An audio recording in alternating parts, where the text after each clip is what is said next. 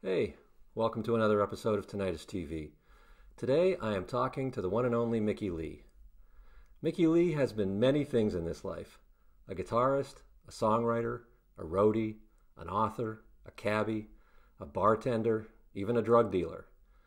But to some people, he will always be one thing: Joey Ramone's little brother. And there's no denying that their stories are intertwined. In fact, you could call Leigh the fifth Ramone. He was in a teenage band with Johnny and Tommy long before Joey came along. He sang backup on the Ramones' first album. He was the band's roadie for years, and he contributed to plenty of their songs over the decades. But along the way, he's always done his own thing too. He started the group Birdland with notorious rock critic Lester Bangs. He made music with the Rattlers, Stop, Sibling Rivalry with you-know-who, and plenty of other bands. In 2009, he published I Slept with Joey Ramone, a family memoir, which is now being made into a Netflix movie starring Pete Davidson as Joey, if you can believe that. But this year, Mickey Leigh finally released the first album with his name on the cover, Variants of Vibe by Mickey Leigh's Mutated Music. Does some of it sound like the Ramones? Sure. But it also sounds like the Stooges, the Who, Question Mark and the Mysterians, the Monkees, the Dead Boys, Suicide, Johnny Thunders, Billy Idol, Jim Carroll, Tom Petty, and even Simon and Garfunkel. Basically, it's a loving tribute to the sounds that Mickey and Joey grew up listening to, loving, and learning from.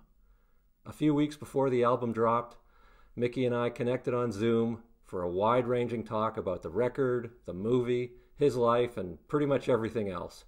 Here's how it went. Enjoy.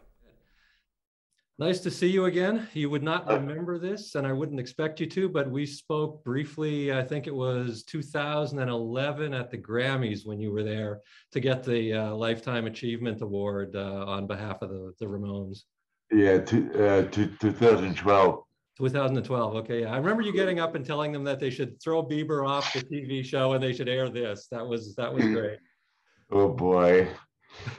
Sometimes I think that was funny, and sometimes I think, oh boy, what was I doing? But well, years later they started airing that whole ceremony thing on TV, so you were just ahead of the curve. They started airing the achievement. Yeah. A few years ago they turned that into like a nighttime TV special, and so you'd have all the old clips, and then people would get up and talk. It was the same thing, except just not in the theater. Some impact on that. It's all you're doing, man. It didn't make any sense. Anyway, Doesn't make sense now. And then the next day we went to the thing. It was the what arena was that? The Staples. Lakers. Staples, right? And some guy was supposed to get acknowledged for a Lifetime Achievement Award.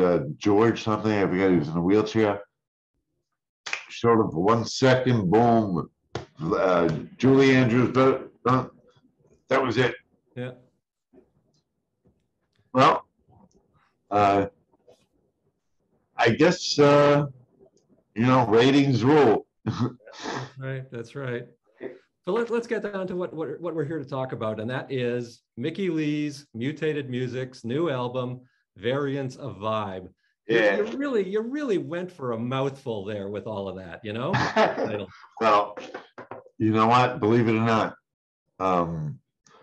started making this album about a year ago, over a year ago. It was actually before the variant thing became prevalent. It was before the what's the one, the Delta variant, and before the Omicron. It was just COVID at the time, and they had mentioned something about variants, but it wasn't here yet, right? The Mutated Music I've had since the '80s.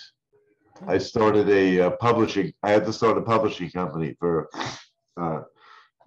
to collect for songs I wrote. So I decided to call it Mutated Music. That was like 1982. Then I just, maybe a few years ago, I thought it's a great name for a band. So, I was after I wrote the book and finally had time to get back to my own life. I wanted to have a, start playing again. I had written a lot of great songs, but I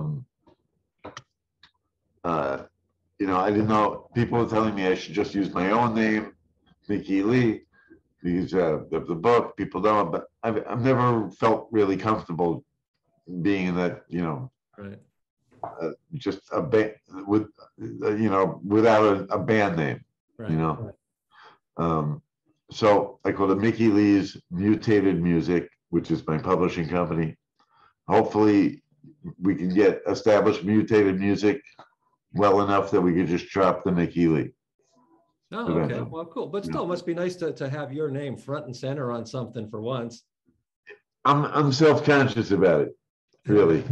I've always been like, I like the band thing, like, we're all, but luckily I've been playing with these guys for 25 years. The bass player even a little longer, and we just have this, incredible camaraderie, and they get it, and they know that our best shot is just to put that forward, and then hope for the best. And they you can't really argue. I write all the songs, I sing them, I produce them.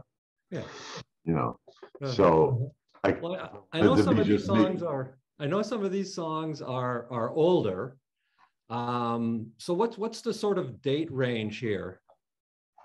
All over the place, really. None of those songs, they might be older, but none of them have ever been released.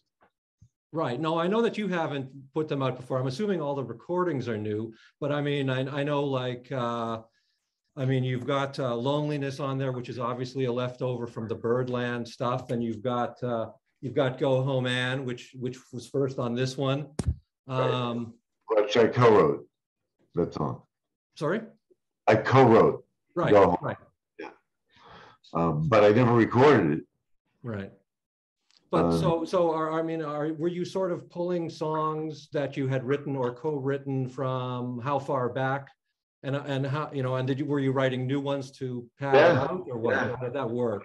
At least half of them have been written in the past 2-3 years. Oh, okay. Yeah. Actually, I put out a little EP a while ago that had some other new songs, because I did that because originally this album was supposed to come out in November, but because of the backup of the pressing plants and all that, they pushed it back to February. So last June, I decided that we got to keep getting things out, So I made this little 3-song EP called Some Are Fun, Some Aren't. And so that had had one new song, one brand new song, 2 older ones that I had recorded with Joe Blaney, producer who produced the Clash Combat Rock album, worked with Alicia Keys, but that was like a long time ago. Right. So I shortened the songs, I changed them around a little bit, modernized them, I hope, but nobody, unless they know, like you, nobody thinks, oh, this sounds like an old song. Oh, no, they definitely don't sound dated at all. I'm just curious as to, you've obviously written a lot of songs over the years. What was it about this handful that made you go, you know what, I've never recorded these, and these are ones I want to sort of pull up and redo and get out there? Well, I was always kind of disappointed that me and Lester never got to record that song. Well, there's a lot of songs he and I wrote together that we never even got to record. There's that one album, I don't know if you know about it, called Birdland. Yeah, love it. Yeah, it's great, right? Yeah. But we didn't get a lot of the songs on there, and I always loved Loneliness.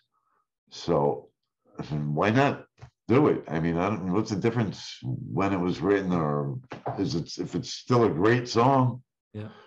Who cares, right? And maybe 3 or 4 others fit into that category. Actually, it's kind of, I don't know if I should say this, but the bass player I'm with, we had a deal with Epic Records in 1989. And we did a 4-song, I did a 4-song demo before he was in the band. Then we got this deal with Epic, which my brother kind of helped us get. Right. With a guy named Michael Kaplan. And they said we had to do this whole 9-album, 12-year deal, you know. But then they gave us $30,000 and said, take 4 months, record 4 songs. And then they had a month after that to either pick up the option or not.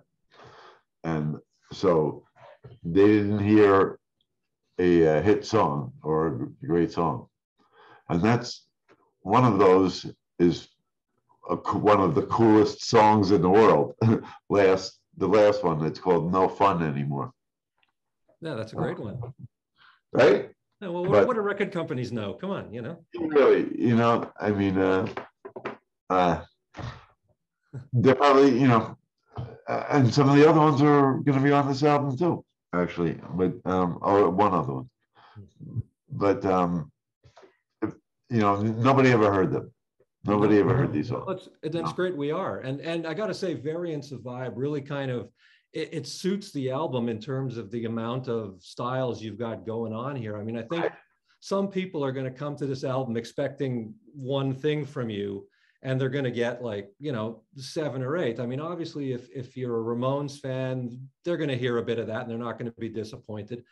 But I mean, I think, you know, if you're a fan of the Stooges, the Who, Tom Petty, Jim Carroll, question mark, and the Mysterians, the Seeds. I mean, you know, there's something for almost every fan of every era of guitar rock. Yeah, the very last song on the album, it's called La La La La. Yeah, well, that's Simon and Garfunkel, isn't it? Exactly. So I was just gonna say, you got Simon and Garfunkel too, right? Yeah, well, yeah, and a bit of Suicide. I mean, I could just keep going on and on and on. It sounds like you've like condensed your whole record collection into this thing. Sorry.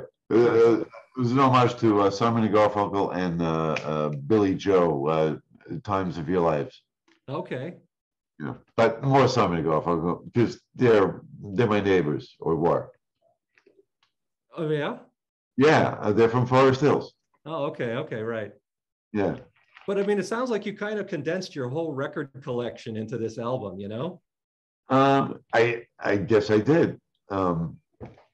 Well, not the whole, no, but a bunch of it. I was into so much stuff over my life, jazz and classical music, you know, country music. Yeah. And that's been my problem, I think, with getting a record deal. So I have a bit of a cold and I'm on antibiotics. I got a tooth infection. Ouch. The problem has always been with these record company people, well, we don't know where to put you. It's not pop, it's not punk, it's not metal, it's not, you know. You know, when I was growing up with Led Zeppelin and Jimi Hendrix albums and The Who, you didn't have to worry about that, you know. Mm-hmm. I could see for miles and miles, and then Mary Ann with the shaky hands, or you could have, you know, I'm Lonely, I Want to Die on a Beatles album, and then there's Rocky Raccoon. Yes. So, you know, and that's what I grew up on. Those, you know, that kind of versatility. You didn't have to limit what you were doing, and I just refused. Well, good for you. You know, and the thing is, I don't think you've ever really, you know, you kind of hide your talent under a bushel, because I know you've studied music and you know, you play umpteen instruments and you can play jazz and you can do all these other things. Is it that you just keep sort of reverting back to rock and punk and pop because of that's, you know, what's just in your bones, what you grew up on loving?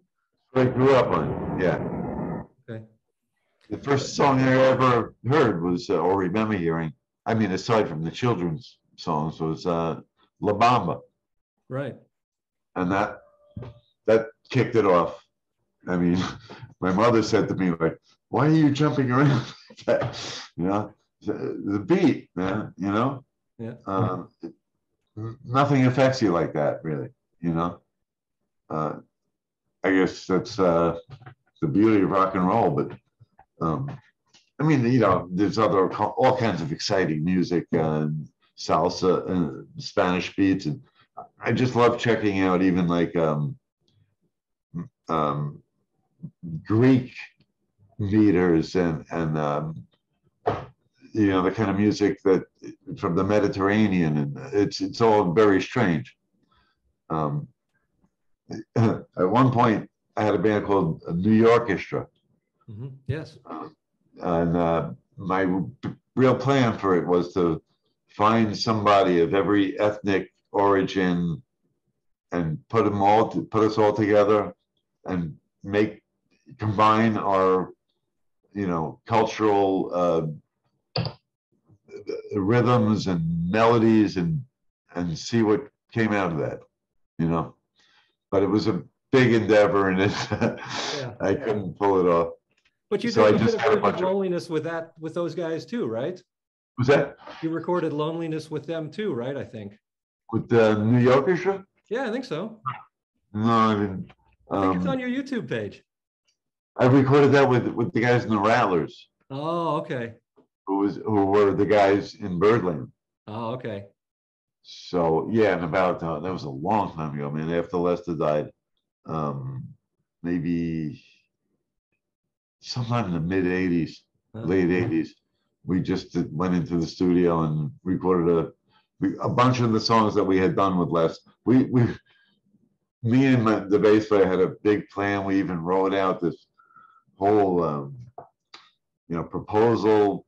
We're taking it around to people to wanted to try and get Bruce Springsteen to cover a Lester song, and there you go. You know, it was a really bold undertaking, so it was hard to pull off. But we wanted to record some of the songs that we didn't get to record that night on April Fools.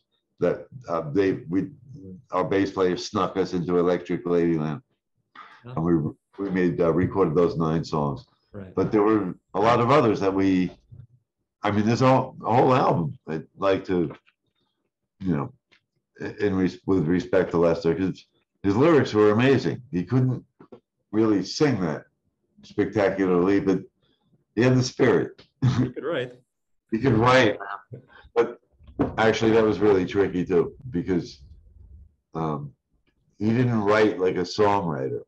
He wrote more like a writer, and for the guy writing the music, trying to put his words to music, it was a challenge. Yeah. Yeah. Like herding a cat. Yeah. You know. Yeah, or like, you know, trying to put a cube into a round vase or something. But that's going to be 40 years now. We're coming up on 40 years since he passed. That's unbelievable, man. Wow. It was 81? 82? Yeah, 82. May of 82, I think. Yeah. Crazy. So talking about record companies, it would seem that Steve Van Zant's Wicked Cool is kind of the perfect place for you to put this album out. I couldn't be more thrilled. I mean, how did that come about? Well, I've known Steven for, you know, since the 80s. Sun City days, I would imagine. Yeah, he used to do something at a place called the Cat Club on 13th Street in Manhattan. The manager of my band, the Rattlers, was the manager of that club as well. So I used to hang out there all the time. And Steven had a night there once a week that he would do something. And that's where I first met him. And he became friends with my brother, of course, and because he hung out there too. We all hung out at the Cat Club. And so they became real good friends. And my brother did that the Sun City thing with him. And so I've known him for a long time. And not like we go have lunch every week or something, but, you know, I could call him up anytime. And when I finally finished that book and was starting to, you know, think seriously about wanting to finally get something out, I called him up. And actually, it started when I was making my brother's second solo album called You Know. Right. and he was in the studio at the same time. So, and he played on a bit on that album, and I played him a song that I just had played on my guitar into a webcam, and he said, "That was fucking great, you know. I'd like to put it out. I want to produce it." This is 2012, and the song is called "Stories That Never Got Told, Never Get Old." Right. And so I don't know, something happened after that. I'm not sure what. Probably a bunch of Ramones business. Like there was a museum exhibit. There was some other problems. It's really consumed my life, unfortunately, or a big part of it.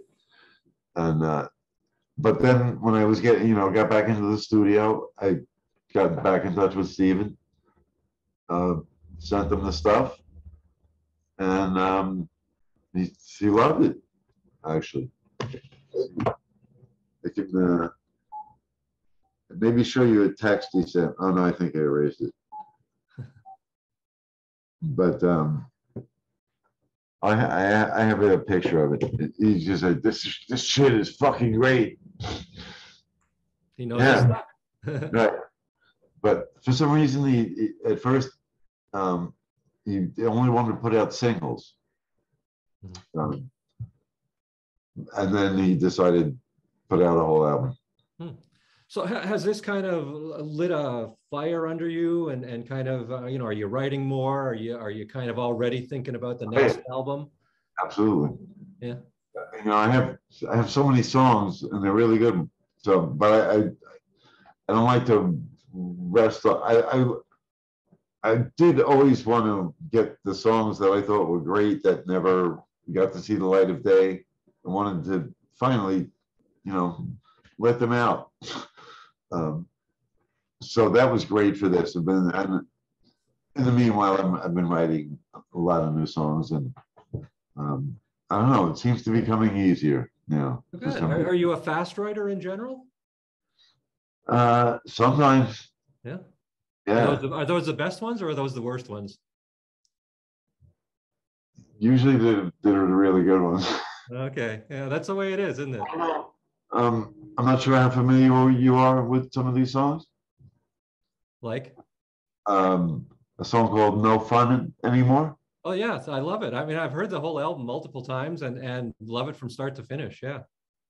So I changed that a little bit, but that's one of the songs that Epic said was no good. Oh wow! Again. Right. Yeah. So, yeah. And I made it a little shorter. I did change it a little bit. Plus, I had a lead singer in the band at that time. Well, was that the Lion guy? Yes. Okay. You really have been doing your research, yeah. Oh, yeah. Joshua Lion, yeah. How do we here, buddy? All right, wow. I got my uncorrected proof here, the original. Wow. Well, if you would like I'm not sure if that's the final, actual finished version. I think. So well, I don't know. It's pretty close. If it isn't, it's real close. Yeah. But I can get you another one if you like. Or you could just go see the movie. Well, I actually want to get to that, but a couple of other music questions first. Sure. Talking about all the stuff you've done over the years.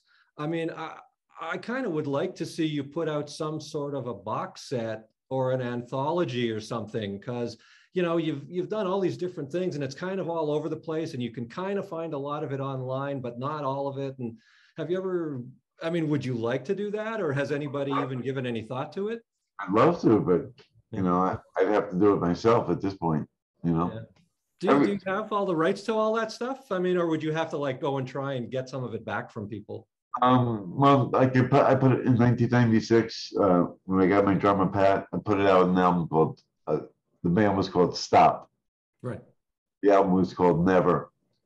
I couldn't find anybody to put it out. I couldn't find anybody to put out Lester Bangs' album. Yeah.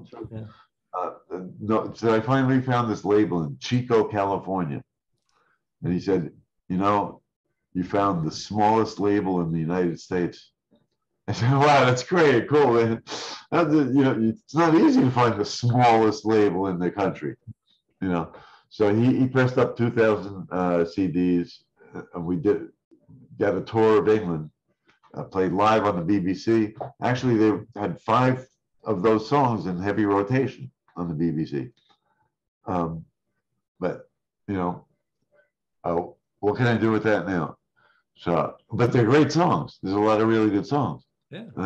But I put, I paid for them myself. I was, working my ass off, driving a taxi, borrowing money from people.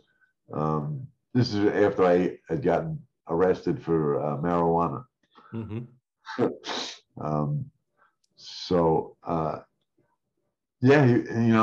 That album has like 14 songs and really good songs too. But everything I've done pretty much up until now, I put out myself. Okay. Or at least I paid for the recording myself. Yeah. So the Rattlers that came out on Gem, that was just a press and distribution. Right. Yeah. Talking about driving a cab, I'm fairly certain you served me many beers at Coney Island High back in the day. I did. I'm pretty sure, yes. And I think you were a good tipper. I tried. I believe one time I gave you 220 stuck together and you came back to me and you said, hey, here's your 20 back. Can I have 10 of it? Wow. I'm proud of that. I'm good. Yeah. You don't remember that at all. That way, as opposed to you telling me, I gave this bartender 220 stuck together just to see if he would. Oh, yeah, it was a test. Yeah, it was a test. Yeah. So talking about writing the book, from what I think I've read you say earlier, that it was obviously a long, hard, kind of arduous process for you.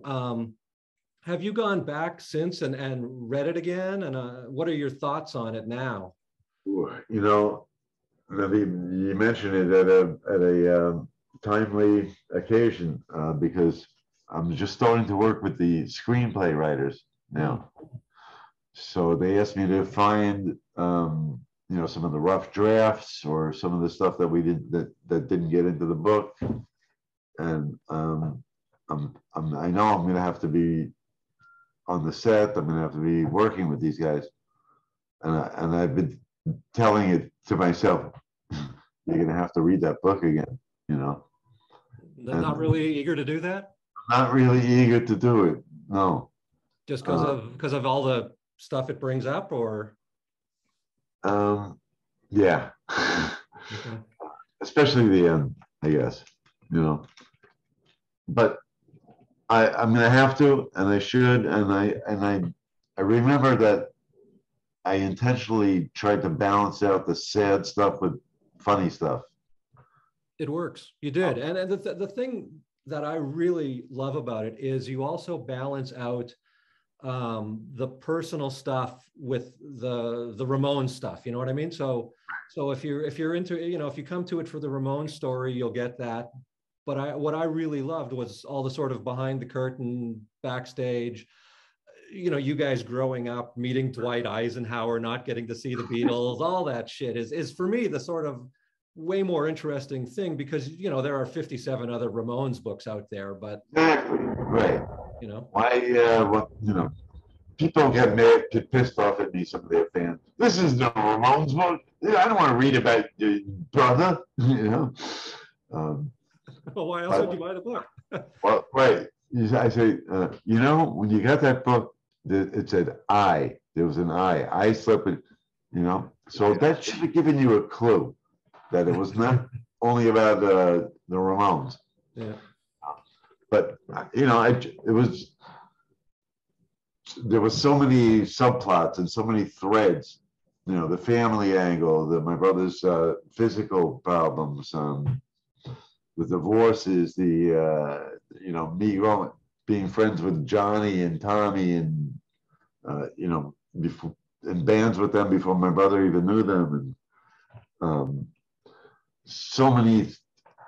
It was really hard to tie it all together at the end. Well, you did a great job. I mean, there's no getting around that. Thank you very much. Did you always want there to be a movie version? Everybody knows the ending. That's hard. Yeah. Did you always want there to be a movie? Did you hope there would be a movie, or were you kind of trepidatious about it and, you know, having to sort of have this story, you know, taken away and made into something by Hollywood, you know? Well, that's why it hasn't happened until now. No, what sort of made it happen in a way that you were happy with? That these people convinced me, I guess. Okay. That they loved the story. They wanted something different. They didn't want another just like a rock bio. They liked the family. They liked that it was beyond it, that it had the elements of a rock bio, but more. And that was how I approached writing the book. Mm-hmm. You know, it's about brothers and family, and it's a much more universal story that any family can relate to. It's like, you know, not only if your brother became a rock star, and you had been the one who was skipping grades in school, and your brother was the fuck up, right? Yeah. But then the tables turn, and you know, from your parents like always yelling at him, and you getting pats on the back, and now you're you know, he's the golden boy, and I'm the piece of crap, right? So you know, I'm sure that happens in a lot of families. Sure. I don't say I'm a piece of crap. My mom always loved me, and but you know, my father only respected success. So was it hot cold turkey for a hot papa? Was that it? The single? You got to put that online if that's not up there somewhere. You know, it's it. I have the tape, but it needs to be baked. You know, it's so old. Yeah, the Ampex tape, I'd have to send it to the confectionery oven, and I don't know. I guess it's sort of embarrassing. My father say, I don't know. I guess I don't want people laughing. You know, that was why I didn't really want to put it out in the first place. I don't want people laughing at the old man. You know. I hear you. So talking about the movie, I mean, obviously, I want to put my father in like a robe with the pipe, like you have to, with girls all around them, and maybe it would have been fun, but I don't know. The reason I held that tape was for another reason, though, because my brother had asked me to help him write a song, and I put some music into it, and he went and recorded it. But then he wanted somebody else. He wanted me to teach the part to somebody else. He said, "Motherfucker, you know, I came up with that part, but you don't want me to play on this record, but you want me to teach it to somebody else, you know." So I said no, because this is just going to cause another really big fight between you and me. You know, I have to stop doing this because then I'm just going to be really mad at you, and we're going to have another fight. So, not that he understood, I said, but I'm actually preventing us from getting into a whole other fiasco by not holding the tape, unless you want to give me songwriting credit. Yeah, you were really honest in the book, though, about all that stuff between the two of you. I mean, that must have been hard to just put on the page and do. And then I'm guessing you must have got a lot of blowback over that. Yeah. Yeah. Still. Yeah, still getting blowback. Yeah. Jealous of your brother. You think, you know, yeah, still getting blowback. That's stupid. I mean, it's just that's normal family stuff, except there just happened to be one of you was a rock star, you know. I guess it's, well, yeah. I guess it's normal family stuff, but you know, we had to go to me and my mom went to a therapist because she was in a tough spot. She had to kind of play, you know, she wanted us to come together, so she couldn't say something bad about me and she couldn't say something bad about him. But so we went to a therapist. I said, "Ma, I can't take this, you know, you defending them." You know, I didn't do anything. I'm getting taken advantage of here, you know? And the therapist said, well, if this is the problem and it bothers you so much, stop. Tell them no. Say no, I won't, you know, ask somebody else, which I never had done before, you know, but I guess, and, you know, she was right. I guess if I'm going to complain about it, then I shouldn't do it. And, you know, that caused a whole other conflagration. And yet, after all of this stuff, I mean, you're kind of the keeper of the flame, as it were. I mean, you know, you've been going through all the photos and obviously the book and the movie. I mean, you're wearing a Joey Ramone shirt in this interview.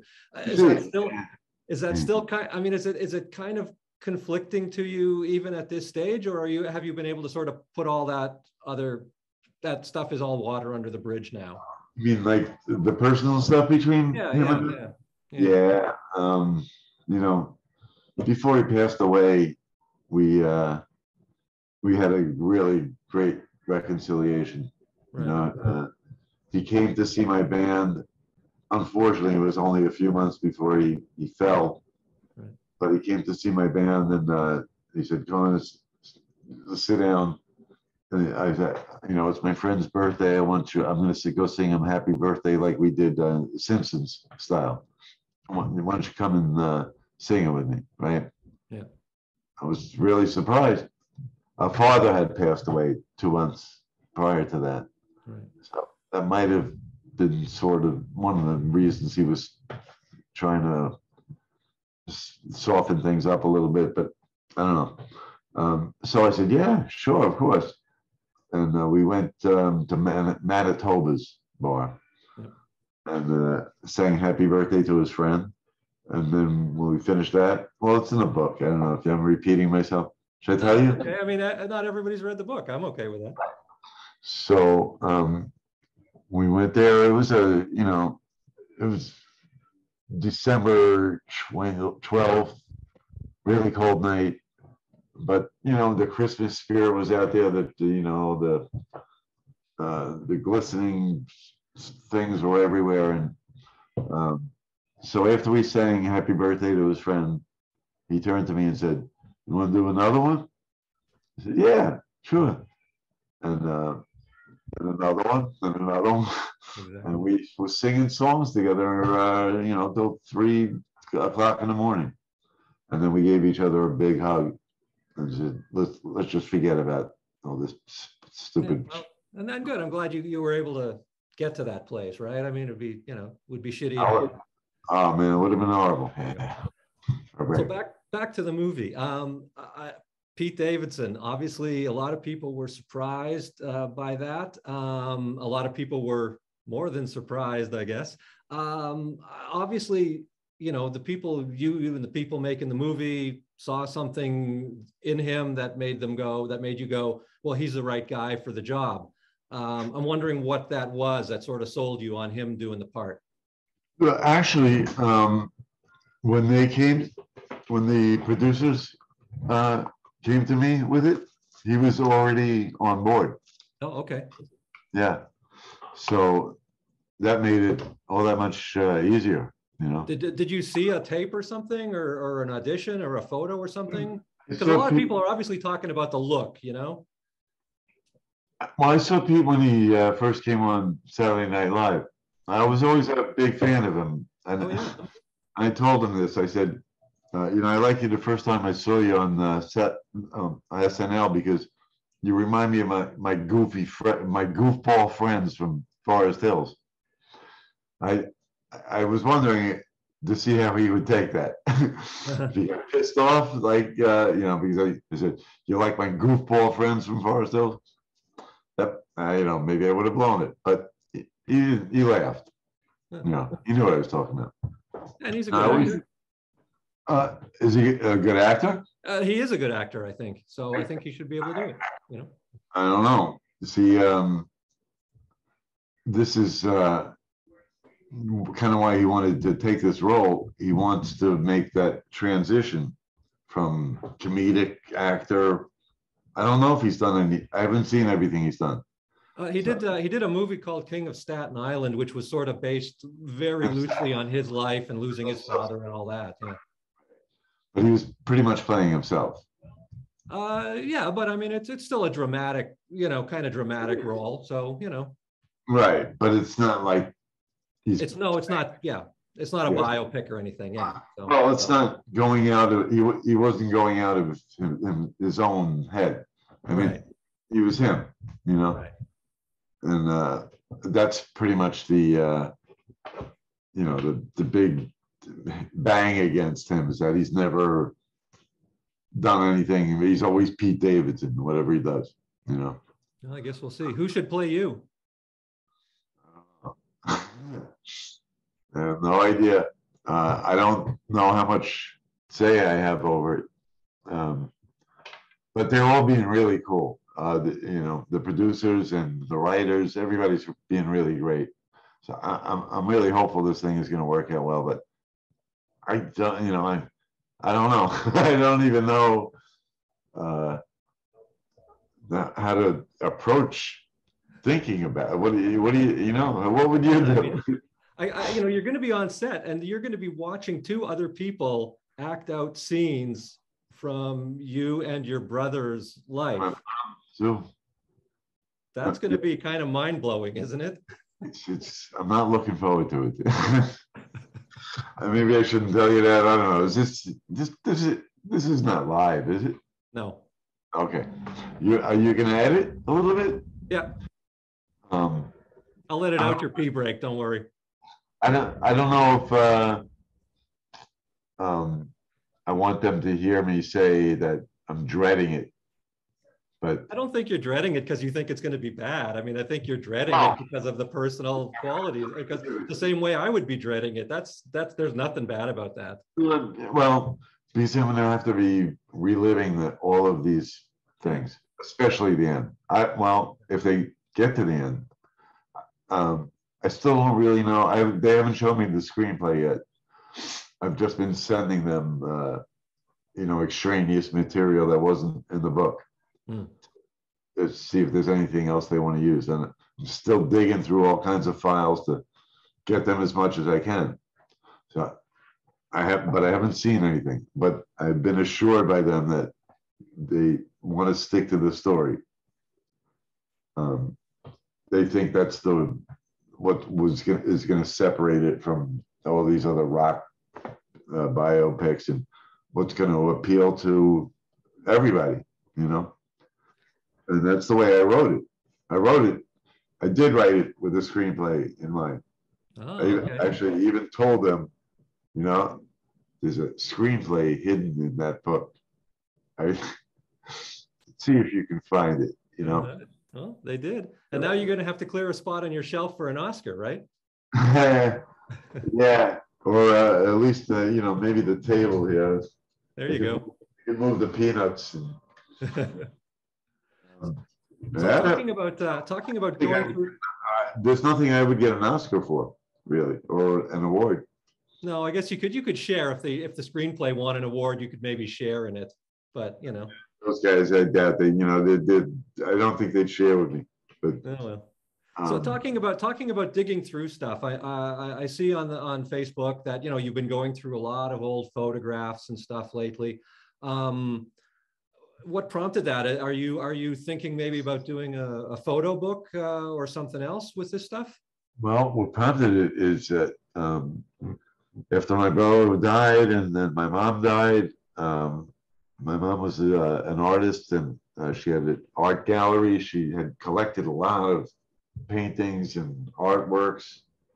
I had 3 storage rooms full of their stuff, right? And then I was writing the book and other things. I finally said, I have to get this stuff taken care of, We did have a few auctions, but there's still things in that of my brother's, like his treadmill and his weights and records and tapes and VHS things, toys that he picked up all over the world. There's so much stuff. So I said, all right, now's the time. Maybe because of the pandemic, also, um, all I could really grab at the moment when I went there was these 3 bins of photos. So I figured, let me start there. You know, maybe there's something that would be applicable to this movie or something, but um, there's a long way to go. I mean, I only took out 3 bins of photos, and I found some gems, really. Oh yeah. Um, if they were handy, I'd show them to you if you want to see. If you want to wait a minute. If they're handy, sure. Let me see. Oh boy. Yeah, everything came over. I didn't find the thing I was looking for you to show you. But there's things like this. My mom. Oh, wow. Yeah. Me.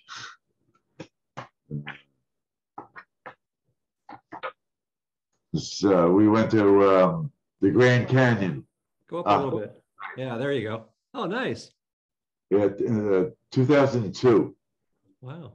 We were supposed to go in 2001, September 12th. Oh. Yeah. Yeah. But I'm so glad I got to take that trip with her. My wedding. No kidding. Yeah. Nice. This is my mom's boyfriend from that same trip. But those aren't the things I wanted to show you. Yeah. That is great. I love the hair. Yeah, right? Yeah. My mom and dad. Top hat. I don't think this is my brother, but Huh? it's a neighbor, I think. See what else we got here.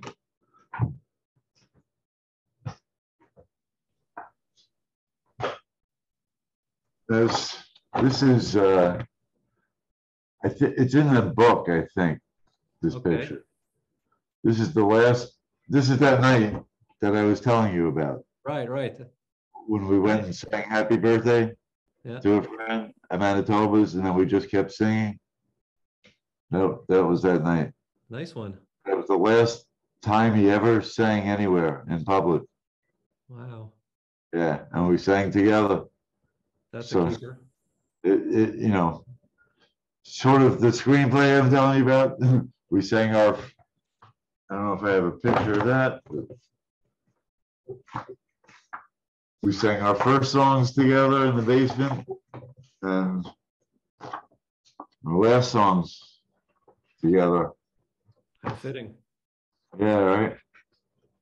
Aside from the photos, have you found any sort of other kind of keepsakes or treasures?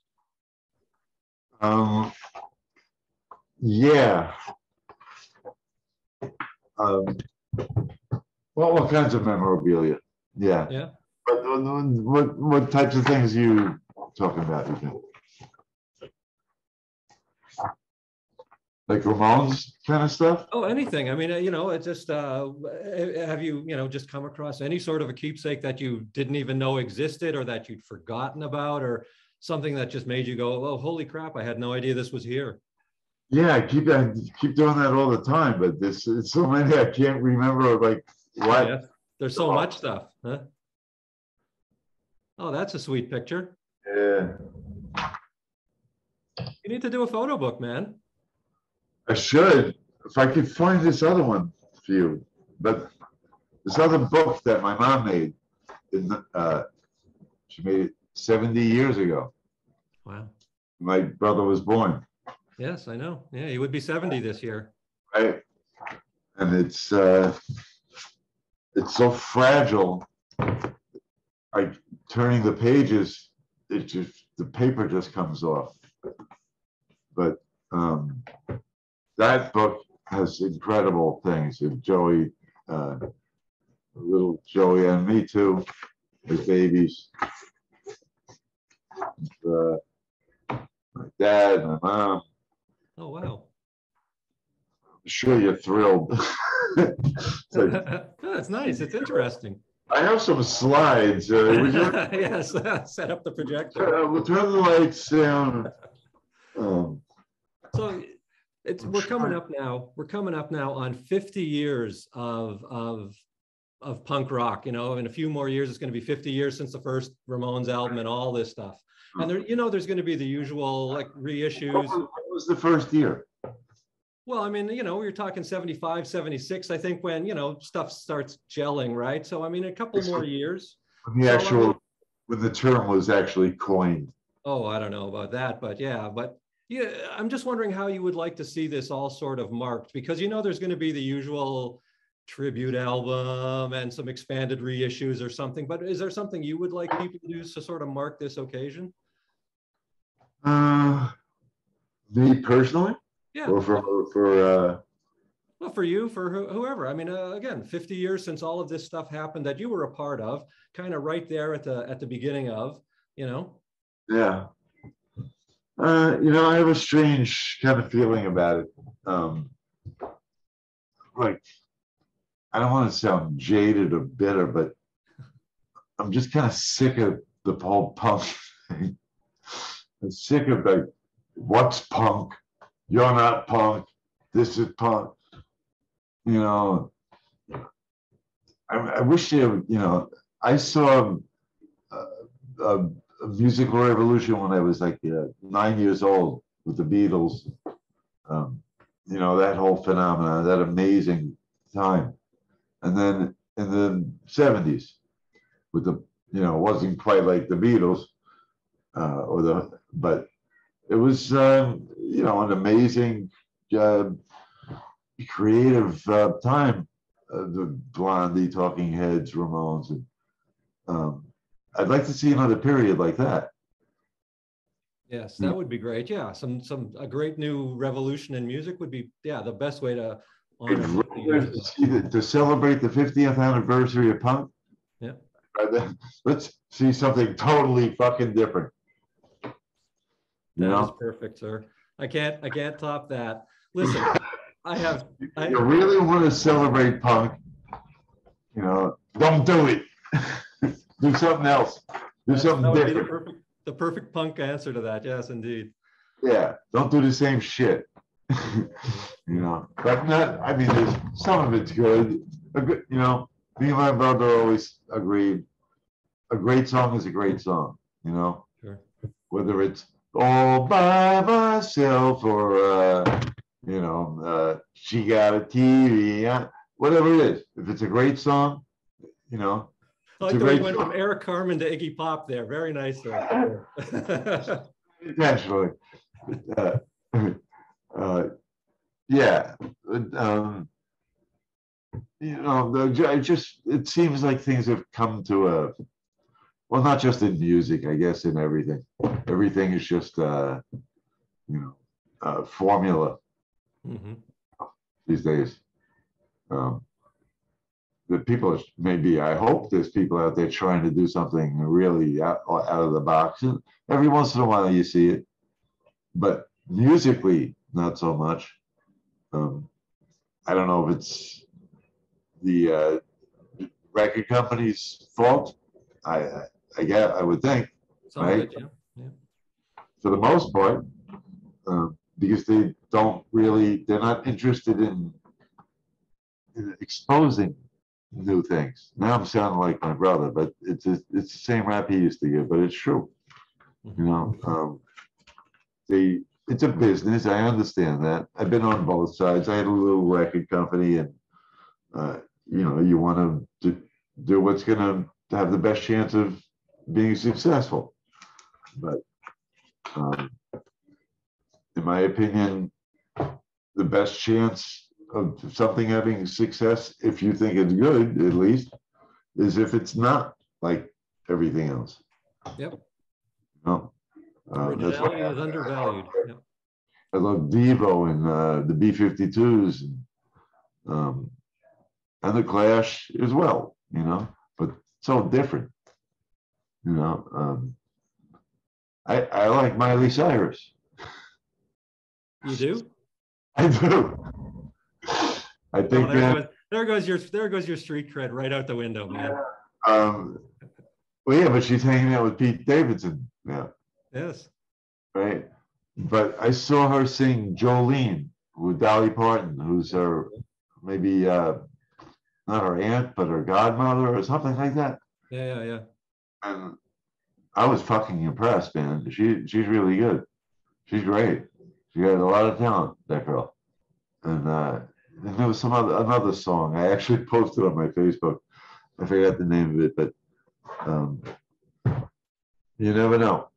I mean, I still have to suffer the Ashley Simpson syndrome. Me personally. Okay. You know what Jessica Simpson's sister. Yeah. The one who got caught lip syncing on Saturday Night Live. You mean? But it's and I guess I'm guilty of it myself, of thinking like, oh yeah, of course she got a deal. Of course she's on Saturday Night Live. And that's what people think about me too. But it's not working now. It's not working. People are still telling me, man, every fucking day, you're riding your brother's coattails. I'm saying, well, man, it's been a long ride, and I feel like I just got one block.